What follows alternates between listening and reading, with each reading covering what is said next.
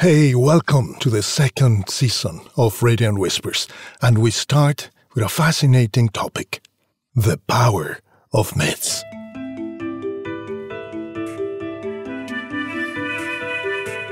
We all need myths. Myths are foundational stories that give us life, and without them, we die. Human beings need myths because we are stories made of stories. Poems decanted from poems, beings created and nurtured by stories and poems. History is a story. Without myths, we do not understand ourselves, nor do we have an ideal to which we can aspire. Trust me, myths are more solid than historical facts, because myths dig deeper. They are trees whose roots reach the deepest strata of our personal and planetary history. Myths tell us foundational stories, like Prometheus stealing the fire from the Olympian gods and giving it to humans so that one day humans could defeat them. Theseus entering the labyrinth of Knossos to slay the Minotaur and emerging from that labyrinth with the help of Ariadne's thread. Jason confronting Medusa and the dragon to seize the golden fleece and recover the throne that legitimately belongs to him. Gilgamesh, or Noah, surviving the universal flood. The knights of the Round Table going out to the four corners of the earth in search of the Holy Grail that would restore King Arthur, and with that, the kingdom of Camelot. Myths are the oldest memories we have as a species, as a group. Laughing at myths is like laughing at our memories. Myths are not personal memories. They are memories of events that occurred on the same plane as the collective unconscious of humanity. When myths repeat almost identically in so many disconnected cultures, for example, the myth of the universal flood, they refer to historical events, which not only happened to us at some point in time, but which later formed us as civilizations. Myths are not legends, much less fantasies. They are a living engine of history, giving us values and examples of virtue and conduct to follow. The heroes of myths are the characters we must embody in a play in which we are actors without realizing it.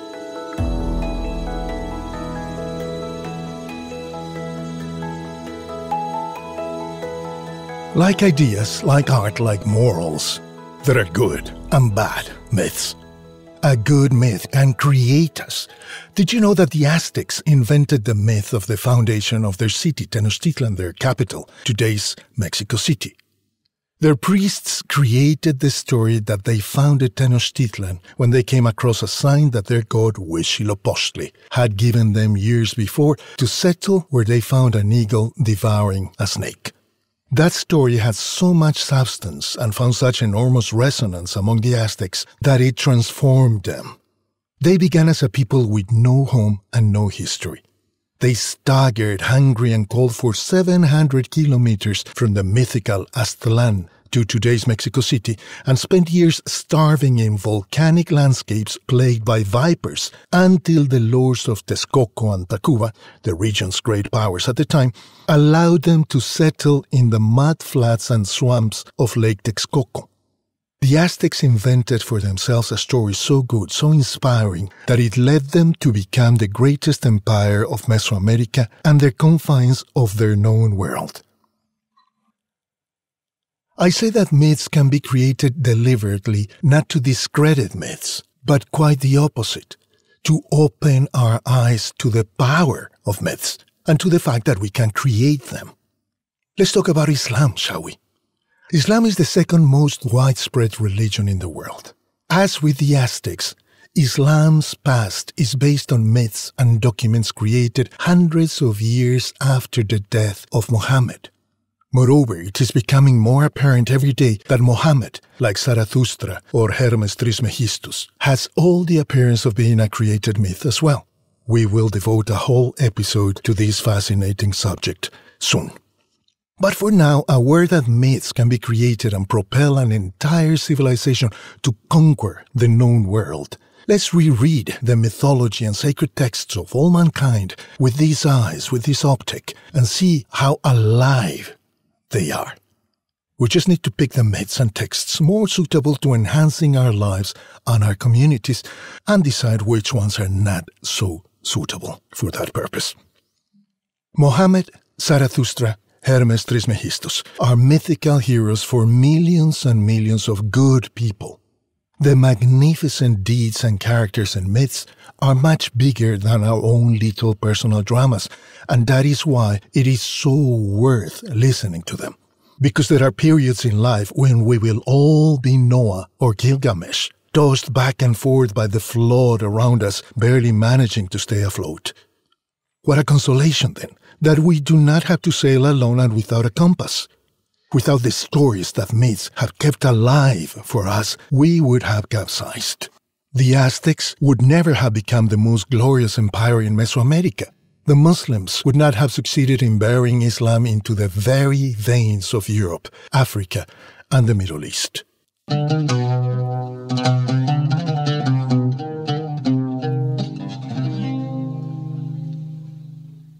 Often our biggest problem is that science has become the new goddess, the new Inquisition, the new Gestapo, and finds it in very poor taste that silly people like Gabriel Porras go around talking about myths.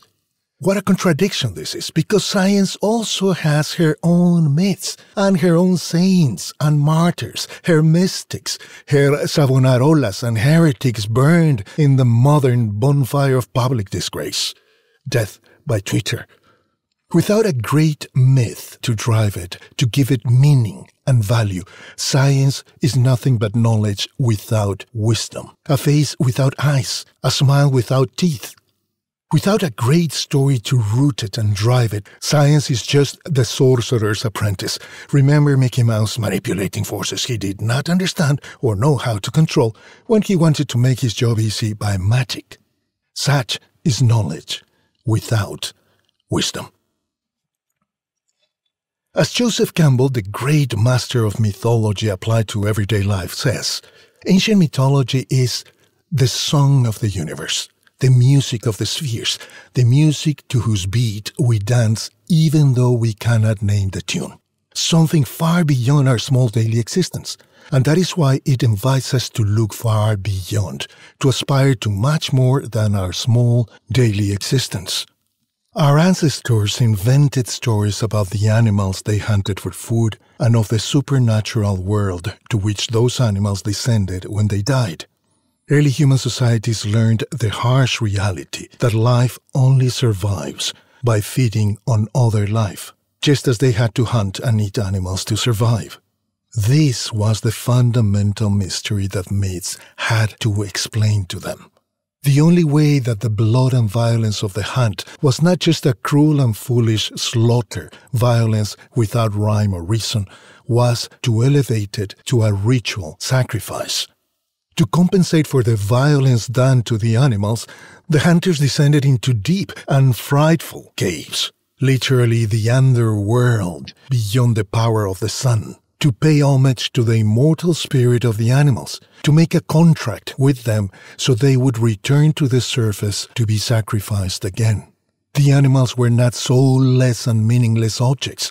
They were sent from that supernatural world for the sustenance of human beings. This was the magical agreement between the hunters and their prey, linked in an eternal cycle of death, burial, and resurrection.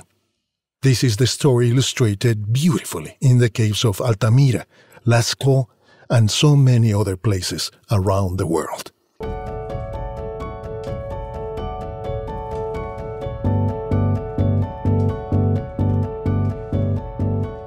It is always more beautiful and motivating to explain the world with a story, with a myth.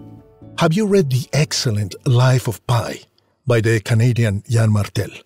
Have you at least seen the movie? It is the story of a teenager who must travel in a boat with a hungry tiger and keep the tiger at bay for weeks wandering the sea until he finally is rescued. It is then that Pi, the castaway who survived such an ordeal, tells the dazzling story that makes up the book. But in the end, the insurance company forces him to tell another story because they refuse to believe such a poetic account of what happened. Pi has to set aside the splendid tale he has just told us, which was the only thing that kept him going, kept him alive, to describe the sordid violence and loss as it happened in real life. His story is like a flower that he is forced to strip of all its color and perfume. This is a trap that atheism sets for us by seeing everything in the plainest and most pedestrian way, erasing the poetry, the color, the perfume of the flower, or cataloging the height and width and density of a tree without grasping that there is a forest that gives the tree its identity, because the forest points to God, and that is extremely dangerous for atheism. Atheism behaves like an academic who likes to break down a poem and describe it in terms of rhyme, cadence, and syllables, and then tells us very proudly, this is a sonnet, this is a haiku, oh, and that one there is a villanelle. Yeah, thank you, but where is the poetry, the perfume of the poem in this analysis? Poetry, like life, is not the description, the listing of its characteristics. It is the intangible music embodied in those characteristics, something incomprehensible, something infinitely more interesting than those characteristics, a whole that is unimaginably better than the mere description of its parts, just like each one of us, because each one of us is a poem, made of many poems, and we need poems to push us to stay alive. Oh, but you live in the clouds, Gabriel Porras. Yeah, I moved to the clouds, because here you can breathe clean air.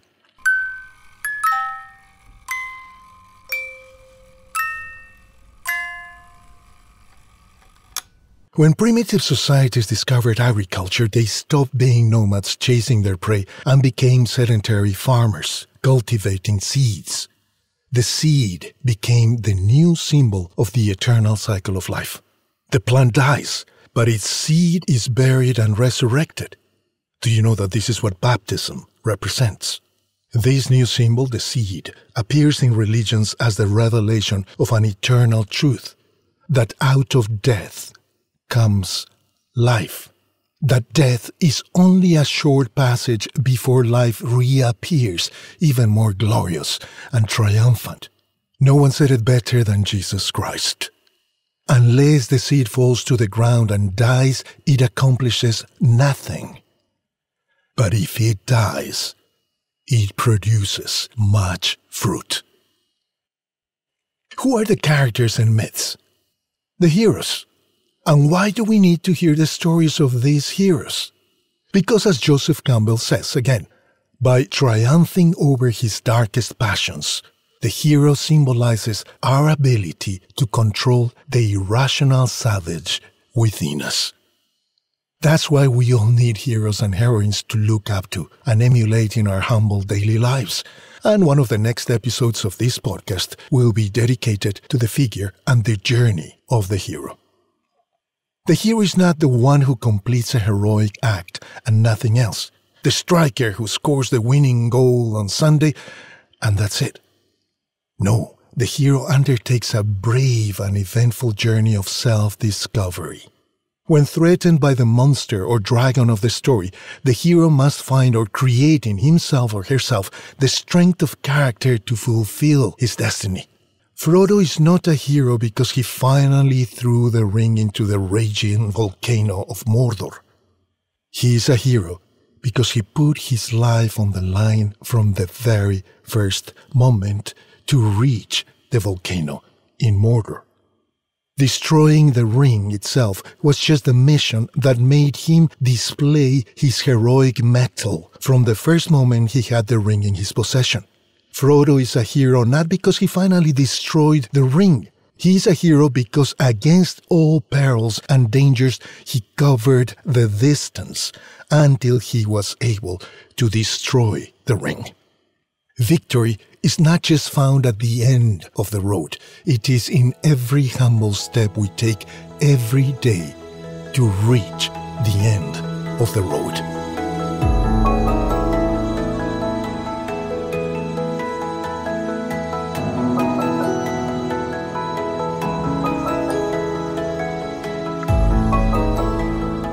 More than clarifying the meaning of life, myth and hero help us understand the daily experience of being alive.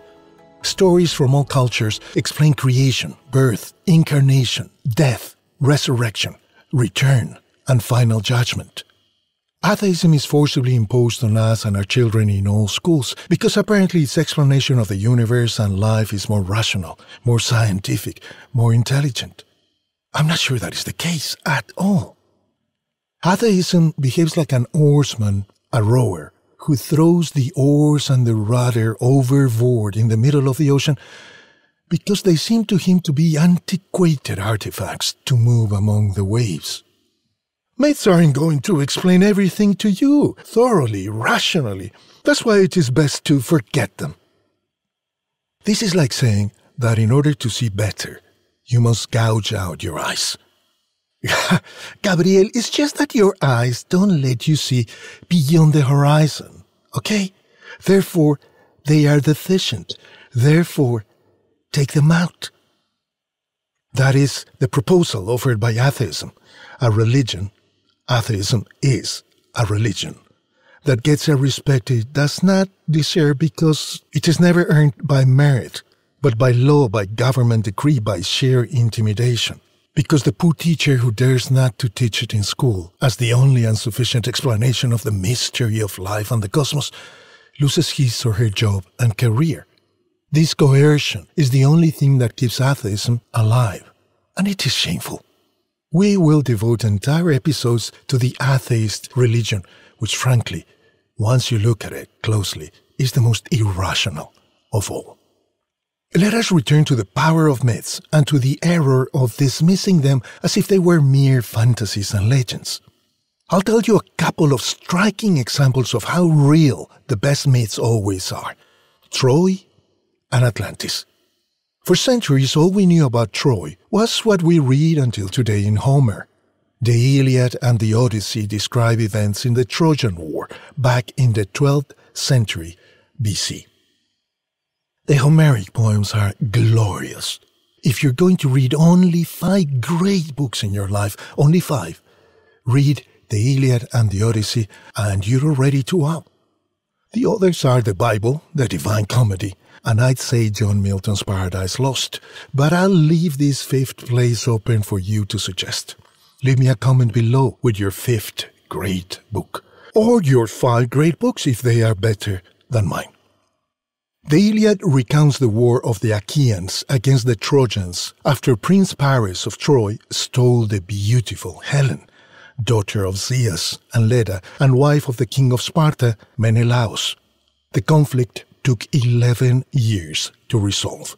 Many centuries have passed since because we're talking about the 12th century BC, the Iron Age. The region of Troy had been invaded and recaptured many times by dozens of armies over the centuries.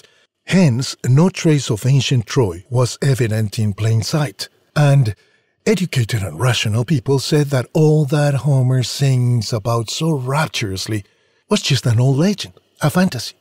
Nice poem, but where is the evidence? Where have I heard that phrase a lot? Where is the evidence? Oh, among my atheist friends. Nice fantasy that there is a God, but where is the evidence? Oh, the cunning of self-induced blindness. Anyway, it was taken for granted in learned circles that everything Homer reported was pure fantasy, until the millionaire German archaeologist Heinrich Schliemann took him at his word. Schliemann arrived in 1870, determined to excavate the site where ancient Troy had once been. And he had to dig 8 meters deep, because there were 9 cities built on top of each other, and Homer's Troy was perhaps the 6th or 7th of them. But Schliemann found a splendid treasure 3 years later. And having found Troy, the city attacked in the Iliad, he then went to look for more in Mycenae, the city of the leader of the attackers. and taking seriously what another ancient author, Pausanias, tells us, he found there the tomb of the legendary Agamemnon, the leader of the Achaeans who attacked Troy. All of this because Schliemann decided to take seriously what the ancient book said, which learned people in the universities consider myths and legends. It was all true. It all had a basis in history, in reality. Those priceless treasures reappeared to us, to the world, because someone heard the myth and took it seriously, even if all the university professors laughed at him. Besides, Heinrich Schliemann already deserved a note in world history. Any man who names his children after Andromache and Agamemnon is a very unusual man. Imagine you're in a big posh party, and the waiter at the entrance asks you, what is your name, miss? Andromache Schliemann. And the gentleman? Agamemnon Schliemann. Wonderful. Come in, thank you. Thanks to Schliemann, today there is a discipline called geomythology, precisely to find the actual geological events that so many myths describe. And speaking of geomythology, my second example is something even more exciting, I think, because it is happening in our days before our astonished eyes. For centuries we heard about Atlantis, the legendary continent that disappeared without leaving anything but the legend of its glory after it was swallowed by the waves one fateful day. Everything we knew for more than 2,000 years was told to us by the beautiful Plato. Solon, one of the founding fathers of Athens, heard about the magnificent city of Atlantis from the priests of a temple in Egypt, which Solon visited around the year 600 BC, around the time the Buddha was born, by the way. Intrigued, Solon asked the priests when the waves had swallowed the mythical Atlantis, and the priests answered without hesitation, 9,000 years ago. Now, if we take this figure seriously and add those 9,000 years to the 600 BC when Solon received this answer, we're talking about the year 9600 BC. And since you and I are talking in around 2000 AD, we must add another 2,000 years to the 9,600. That is, we come to a grand total of 11,600 years ago. Well, it turns out that 11,600 years ago, a cataclysm of apocalyptic proportions occurred, affecting the entire globe. Many cities and whole islands, among them, indeed, Atlantis, disappeared on that date. And what's amazing is that we only learned this 15 years ago, in the year 2007. But it is a fact so explosive in its implications that it shakes and rewrites our old notions of the origins of history. If you want to find out more about this fascinating event, look up Gobekli Tepe on YouTube. Gobekli Tepe. I'll leave the link in the notes. Let Klaus Schmidt and other German archaeologists like Schliemann explain to you his remarkable discoveries in this incredibly advanced city in Upper Mesopotamia, buried 11,600 years ago. Gobekli Tepe is the oldest sanctuary in the planet, debunking the Muslim claim for Mecca. Gobekli Tepe is a monolithic city more impressive and complex than Stonehenge, and it is 7,000 years older than Stonehenge. In other words, the myth of Atlantis that Plato told us about was not a far-fetched fantasy. There is solid geological and historical data at the root of the myth. Bravo!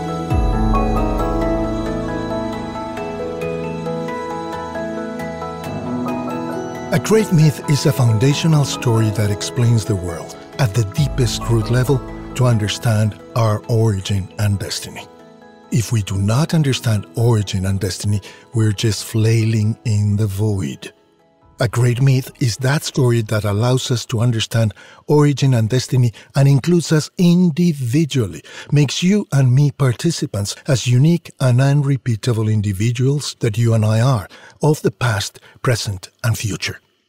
All of history, from way down there where it began, to way up there where it will end. And yes, ladies and gentlemen, here I jump headlong into the arena. The greatest and most luminous myth, the most worthy of credit and solid foundational story that humanity has ever had at hand, is Christianity, nurtured by her magnificent Greek, Roman, and Jewish roots. And where is the evidence? The evidence is everywhere. No other foundational story could even begin to support the science, technology, discovery, research, and sustained impetus that has helped Western civilization create the fairest, most democratic, most desirable societies of all time. Ask yourself, if Islam is half as wonderful as they say, why do hundreds of thousands of Muslim refugees risk their lives to cross the Mediterranean to find refuge in Europe? No other culture has produced better education and technology, given more respect and status to women, children, foreigners, the disabled, even animals. More respect and status to religious, sexual and political minorities of all shapes and colors. Better transport and communications, better schools, hospitals, orphanages, universities, music, literature, cinema, museums, press, sports, even television. And I better stop now, because we may stay here all day long. And that is not an empty brag. It's the evidence that Christianity, nurtured by her magnificent Greek, Roman, and Jewish roots, is the best founding story for our civilization. The evidence is everywhere, and it speaks loudly to anyone who is intellectually honest and awake. We live in a critical moment. We need the intuitions of yesteryear to help us stay alive. If human beings like you and me are meaningless, as Richard Dawkins claims from Oxford, why would we care about what happens to the whales, the oceans, the polar caps? If the whales, the oceans, the polar caps, and you and I are a simple accident of totally blind and impersonal forces, as atheism claims we are, why do we bother defending them? Why keep fighting? Why endure the suffering and rigors of this life? If there is no meaning to be found in them, in us, if we, you and I, have no meaning. Atheism fails as a founding story. Joseph Campbell says that we are participating in the greatest leap of the human spirit toward knowledge, not only of outer nature, but also of our deep inner mystery. All the movies we see today owe their life to these myths and heroes, so universal that they speak to us all beyond our culture and condition. They teach us that the greatest adventure of the soul is to recover God, to recover and rediscover itself in God. Myths are keys to our unfathomable spiritual potential and can lead us to enlightenment and ecstasy.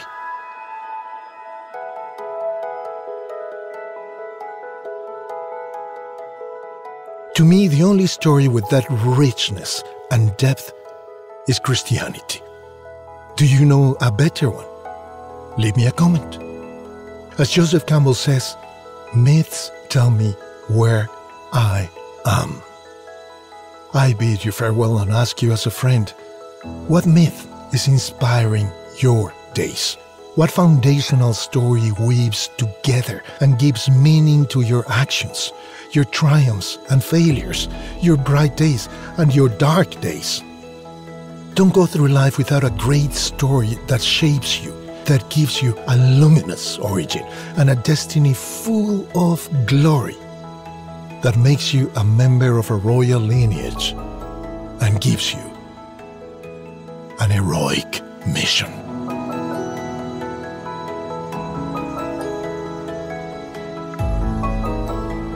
Thank you for listening.